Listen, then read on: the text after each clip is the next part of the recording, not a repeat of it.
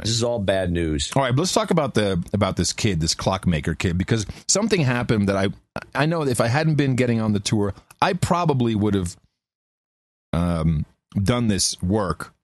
But a number of people have now investigated this so-called clock that the kid made, Ahmed, the kid there in Irving, Texas. And what he did is he took either a countdown clock or a clock radio, just took it apart and then screwed it into this, screwed it into a pencil case. Now, can you back up and give some people a little background on this? Because I think it's not. I mean, I could be dead wrong on this, but I think there's probably a few people, especially our European and Australian listeners, that don't remember. So what happened here is we have a kid named Ahmed who was Muslim, and this, of course, in Texas, Irving, Texas. Now, which is right near Garland, where we had an actual shootout when they had the cartoon contest. So people a little bit on edge there, understandably. This kid created he said he invented a clock, which he didn't. He just just took a casing off of an alarm clock and put it into a kind of a briefcase, like a pencil briefcase. It went off. It started beeping during English class. And he said, "Hey, look at my cool clock." And then the English teacher said, "No, that's not cool." Although we don't really know the story because it was engineering teacher, whatever. We have no idea what's true there. But then he was taken downtown for questioning, and he was put in handcuffs. And then his sister was able to take pictures of that, of him in handcuffs and tweeting. His dad has participated in a lot of vocal and very visible protests against Islamophobia. In particular, he participated in the mock trial with a preacher, you'll recall, I think it was in Florida, who wanted to burn the Quran. So it felt... This guy's dad was involved in that? That's an old story. Yeah. Yeah. And this guy's dad was involved in that? Yeah. He also ran for president of... What is it? Where did he run for president? I can't remember right now. Twice, including 2015. Damn, what country was it? That doesn't matter. So the things that I noticed right off the bat were, one, that CARE was in on it. That's the Council on Arab Islamic relations, or American Islamic relations. Right. That's it. Which in the past, it's a front organization for Hamas. Muslim, yeah. But in the past, it was implicated as a front organization for raising money for Hamas and other terror groups. Although no one was ever convicted, but it's all right, fine. Now, and then immediately everyone was like, "Oh, this is racist, bigoted, Texans, rednecks, horrible people. This would not have happened if the kid's name was Terry." Although I'd like to point out that kid uses his hand as a gun and gets thrown out of school. Yeah, white kid. Yeah, all kinds of stuff like that. This stuff, but he was put in handcuffs. He never would have been put. It's just nuts. So now it turns out this kid didn't invent anything. There's no cool clock. There's nothing. He just pulled something apart, put it into a suitcase, and then made it go off during the lesson. So that's very sketchy. But what I wanted to figure out is what was CARE's involvement. And I saw he had a little press gathering, and there's all these women standing around him, all with hijabs. Is it hijab? That's the scarf, right? Not the Habib? Yeah, hijab. I think so. I think that's You're the one that corrected me on that. Yeah, I think it's the hijab. And so and they were prompting him. They're whispering off to him. So the kid is doing a press conference, and now he has off to the right. He has like lawyers and all these, I think, are PR women, which we'll find out in a moment is true.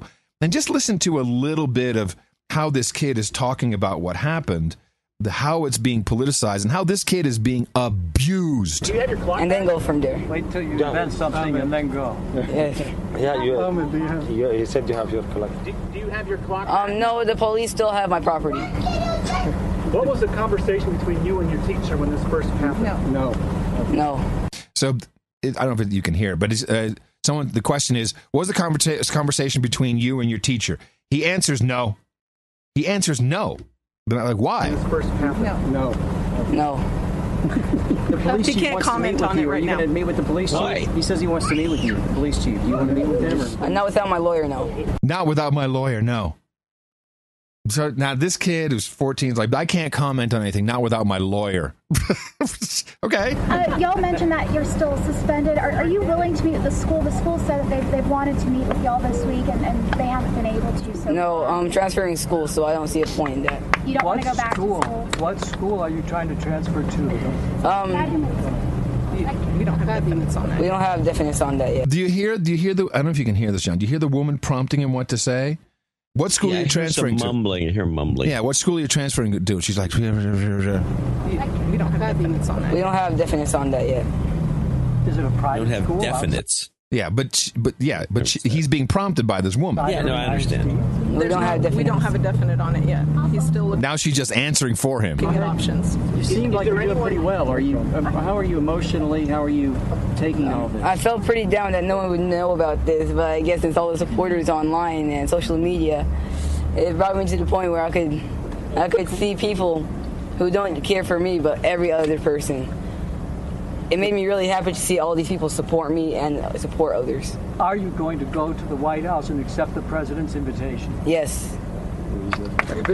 All right, thank you so much. We really appreciate it. This president is a sucker. Okay, now listen to this. So this is, by the way, I want to stop for just a second. This president is a sucker. He's in on it, John. Fuck it, he's in on it. He's in on it. So this kid, we see tons of stories where something happens and the kid is with the parents, usually mom and dad. They'll be sitting down or whatever. No, this kid is surrounded by suits and by I think, you'll find out in a minute, by PR women. And now they're going to wrap up this conference. Just listen. Thank you so much. We really appreciate it. Let us know if you have any further follow-up questions. Ahmed's going to go inside, but we can talk to you on a different level. We're not going to answer any questions about the legal issues, but we can talk about some of the more social issues that are related to this story. Thank you so much for coming. Yes, the social issues. Exactly. He's got a whole PR team. Now, I go back and look, and sure shooting, the day after this took place, the kid is on, I think it's on MSNBC, with the lesbian, Chris Hayes. And the same woman is there. Turns out she is a representative from CARE. It's the same woman. She's actually dressed exactly the same. I don't know, she has other scarves to put on, but it's exactly the same. And just listen to this. Alia, when did the parents and you find out about what had happened to Ahmed? So the parents found out when they finally did contact him, his parents, when they were in the jail, when they were at the police station there in Irving. So they finally contacted the parents, even though Ahmed had repeatedly asked for them to get his parents involved, and they repeatedly refused until once at the police station, his family, his mother and his father and his sister went up there. Some of the pictures that are circulating on social media are thanks to his sister's quick thinking. She took some pictures, she recorded some information, which was really helpful. After that, in the evening time, we were notified about the case situation and then met with the family the following morning to get the details of what had happened. Okay. So she's a PR rep. And, we may have discrimination, we may have bigotry, we may have all kinds of things, but to take this kid and to abuse him is not in order. It's not in order. And she's not the only one. Oh, no. Watch MIT try to slip in a native ad. Hey, listen, overwhelming. I want to bring in someone else who's voiced their support for Ahmed. Dr. Shonda Prescott-Weinstein, an astrophysicist at MIT, which Ahmed has called his dream school.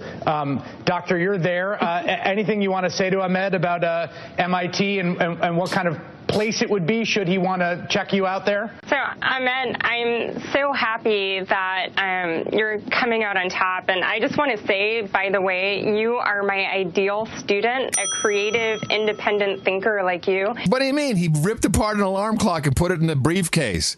Oh, woo! Yeah, this is the kind of student we want at MIT. Is the kind of person who should be becoming a physicist. As a theoretical physicist, I would love it if you took an interest in the mathematical side, although you're clearly very adept with your hands and at building things. So I hope you'll think about theoretical physics.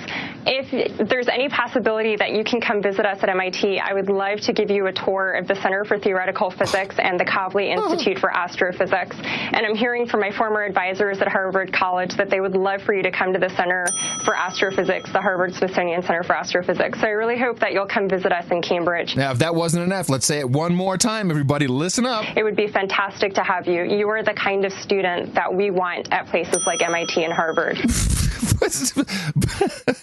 It's just an ad. Oh, God. Come on, everybody. Come on. If you're building clocks in briefcases, come on, everybody. And there's a kicker at the end here. Listen to the PR woman, how she leaves the interview. Ahmed, obviously it's a plane flight and such, but maybe you can go check it out. I know it's early for college. You're only 14, but you know, these things start early these days. That's a fact right there. All right. Ahmed Mohammed, Alia Salem, and Shonda Prescott-Weinstein. Thank you all for being here. Thank you for coming on. And you're a remarkably poised young man. Thank you. Thanks for having us. Thanks for having us, she says. Yeah, because it's all about her. Now, this is a scam of epic proportions, and they're abusing this kid. It's child abuse. Running him around everywhere. Child abuse, I tell you. Despicable. And this kid, he's programmed. He's like MK Ultra with his answers. No, I'm not without my lawyers. Lawyers.